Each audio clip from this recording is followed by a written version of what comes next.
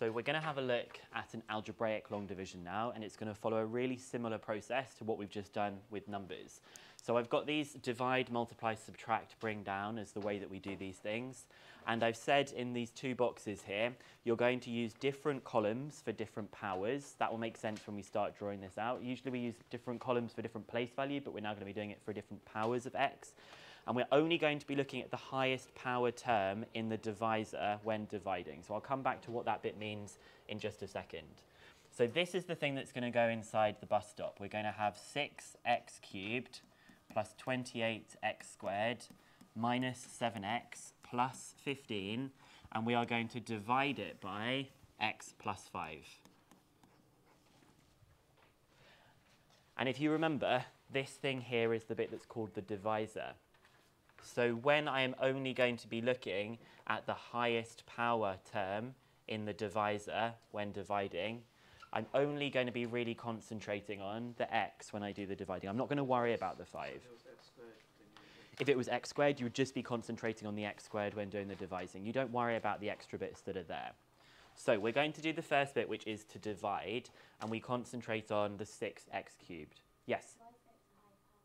X is a higher power than 5 because 5 is technically x to the power of 0 because x to the power of 0 is a constant.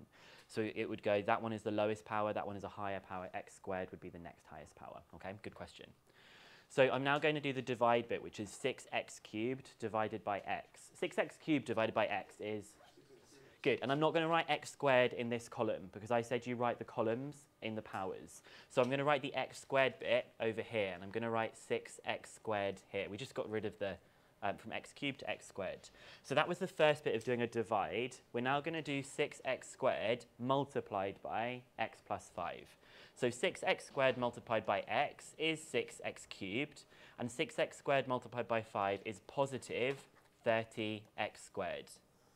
And now we're going to go to the third thing, which is to do a subtraction. Well, this is good. We wanted these things to cancel out, didn't we? We want them to disappear, which is why we did that division. So these are going to subtract and not be there. I'm then going to do 28 minus 30, which is minus 2x squared. And then I'm going to bring down the minus 7x. So I've done that whole process of divide, multiply, subtract, and then bring down. Now, the next thing I'm going to do is that same 4 things. I'm going to start off by doing a divide. Now, again, we're just going to concentrate on the highest powers. Okay? I'm not going to concentrate on the extra bit that's here. I'm always going to be concentrating on the highest powers. So I've got minus 2x squared divided by x. You're doing minus 2x squared divided by x, just minus 2x, okay? So I'm going to put minus 2x here. I've done the divide bit. I'm now going to do the multiply part. So minus 2x times x is minus 2x squared. Minus 2x times plus 5 is minus 10x. So I've done the divide, I've done the multiply. I'm going to do the subtract stage. Now, I'm going to do, this bit is going to cancel because you're doing minus 2 minus minus 2, which gives you 0. Be really careful when you do the subtracting here because this subtraction is going to be minus 7x minus 10x, which is 3x, because that's minus 7 plus 10. So you've got to be very careful with negatives here. So you get a 3x. And then I've done the subtract. I'm going to bring down the plus 15 that I've got here. Again, you just concentrate on the highest power. So I'm now going to do 3x divided by x, which is 3. I'm going to do the multiply, which is 3 times x plus 5, which is going to be 3x plus 15. I'm going to subtract these, and I get 0, which means there is no remainder. There is no remainder there. So what this is telling me is that 6x cubed plus 28x squared minus 7x plus 15 divided by x plus 5 is equal to 6x squared minus 2x plus 3. And we're going to do some more examples of this to get some practice in.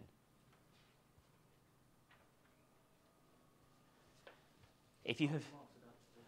It's not going to be a question by itself. It's going to be a skill that we're going to be embedding within other kinds of things. So it would probably be a couple of marks to do this, because it's a process, but it's not like a difficult process in terms of maths. It's more just like a kind of an algorithm or a skill that you go through, which is why they don't award many marks for this kind of thing.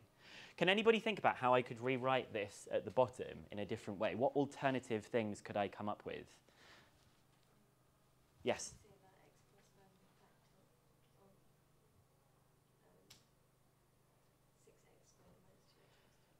X plus 5 is not going to be a factor of this. Yeah, I could times it.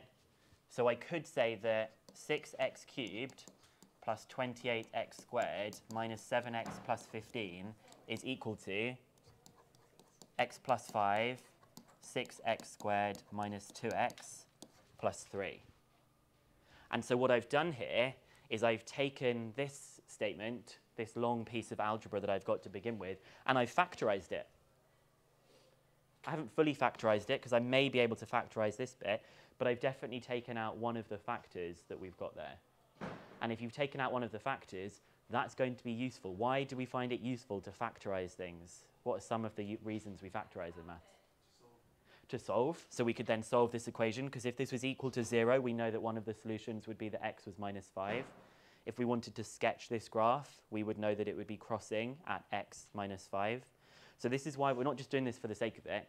We're doing this because things in factorized form are going to be a lot more useful to deal with. Okay, so it allows you to tell us this statement that we've got here. When you rearrange that statement, it also tells you this thing that we've got here. Okay, should we go and try the next one as well? So the next one that we've got is just going to be another bit of practice like this one. So I'm going to go not a little bit quicker. I'll just do this one without all of the explanation that goes with it, okay? So we're going to put inside the bus stop. I hate saying the bus stop. It's like primary school, but it's what I've said. And we're going to have x minus 4 outside the front there. So we're only going to be concentrating on the highest powers to begin with. Who thinks they can tell me what's the first thing I'm going to be chucking out the top here? It's going to be 2x squared, because I'm doing 2x cubed divided by x, and it's going to be 2x squared. Notice how I'm putting it in the x squared position. What comes next, Jamil? You times x minus 4 by 2x squared, and you get 2x cubed minus 8x squared. Next step, Sufyan.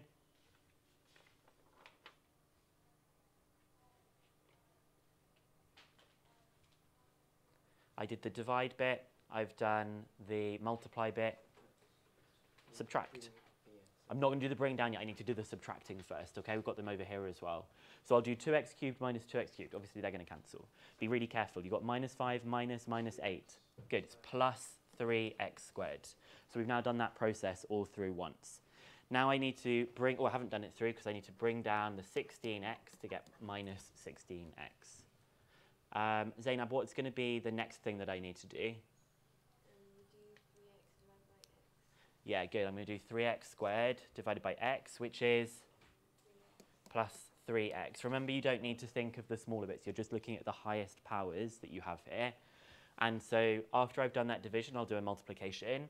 So 3x times x is 3x squared, and 3x times minus 4 is minus 12x.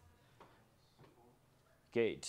Minus 16 minus minus 12 is minus 16 plus 12, which is minus 4x. And then the last thing I'm going to do is I'm going to bring down the 10 for that process, and then that's finished.